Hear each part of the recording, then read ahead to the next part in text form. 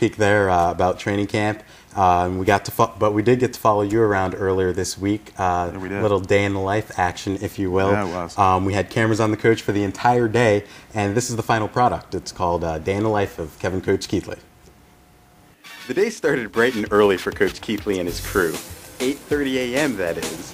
The day was going to be a busy one, as the goal was to sign several players to get ready for training camp. But first, let's listen to the serious Coach Keathley. So the bottom line at the end of the day is we get him on the phone and see if he wants to play basketball and make a living. And if you don't want to make a living, make a commitment, it's no different than work. You set something up for him. You can say, I didn't get directions, but he knew about it, right? Oh, he knew, because I called him. I called him on Thursday. Yeah, so he knew about it. Yeah. And if I told him what time it was going to be.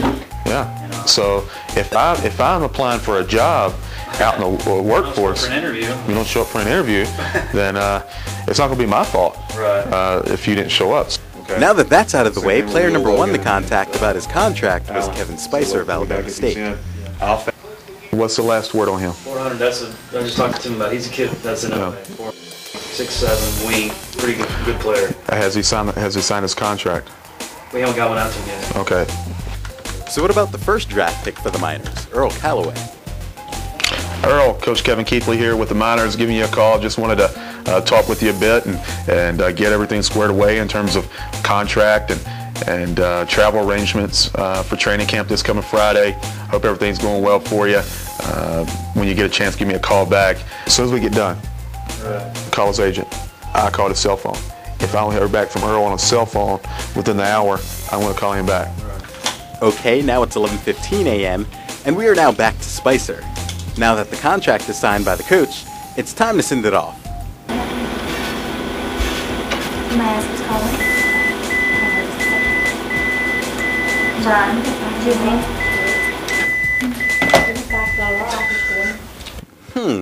We seem to have some trouble with the fax machine.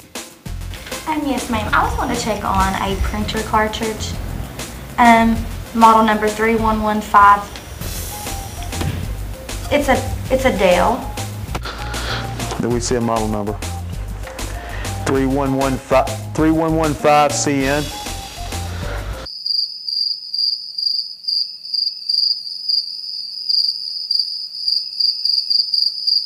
But that would not stop Coach Keathley and his crew. It's now 12:30 p.m. as they still continue to work hard as they contact more players about the training camp. This time, Coach Keathley calls up the agent of Jason McLeish. Okay, and in terms of the league, did they approve the contract yet? I haven't got word back. If it's been approved, it's still a little early in the day. I would expect that I'd probably hear something within the next 24 hours on it.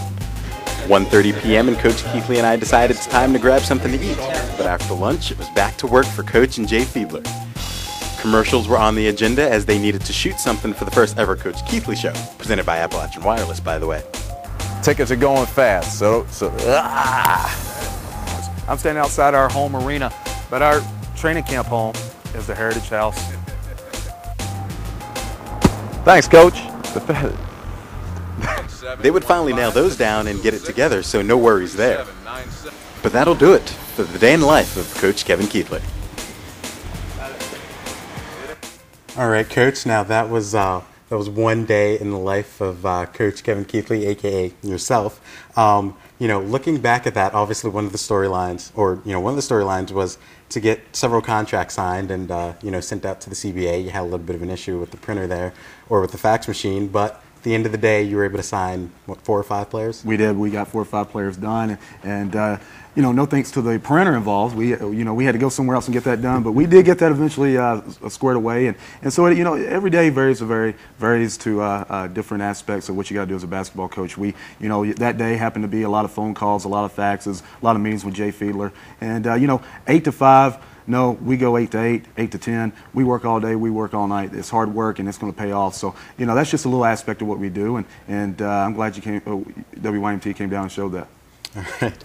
Well, that'll do it for the first quarter of the Coach Kevin Keathley Show. But when we return, we will meet the Diamond Girls, the dance team of the East Kentucky Miners. Stay tuned.